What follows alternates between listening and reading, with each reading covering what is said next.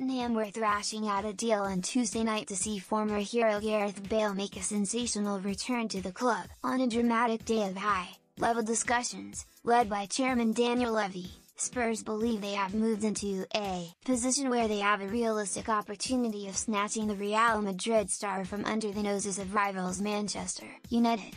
Understands Real Madrid will agree to pay in excess of 50% of the Wales international's astronomical wages of up to £500,000 per week in order to facilitate the deal.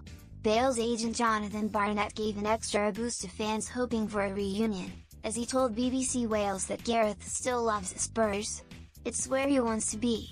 Tottenham are believed to have explored a loan or permanent deal, which could include a swap for one of the club's premium first-team players, for Bale. Levy, who was also trying to close a deal for Real's highly rated left-back Sergio Reguilón, was at the forefront of Tottenham's negotiations on Tuesday. Sources even claim that Spurs are even prepared to use Dele Alli as a makeweight in the deal for Bale. Such was their determination to clinch a return for the 31-year-old.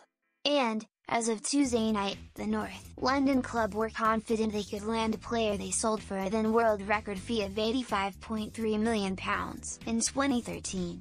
Tottenham have explored the idea of trying to lure Bale back to Premier League and previous seasons, but this is the closest they have gone to making a deal a reality.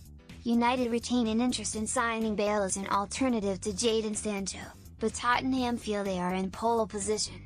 Spurs were also locked in advanced talks to sign £25 million, rated Reguilón from the Bernabeu on Tuesday. Similarly, United have an interest in the Spain international, who spent last season on loan at Sevilla but are set to be pipped by Spurs. It is understood that Reguilón was originally attracted by a move to Old Trafford, but the 23-year-old has been made aware of how desperate manager Jose Mourinho is to work with him, which has made a move to Spurs a very strong possibility. Real are understood to want a buy-back clause in any departure for Reguilón, and Spurs are said to be more open to agreeing to that stipulation than United. Tottenham are almost certain to sanction a loan move for Ryan Sessegnon should they manage to land Reguilón.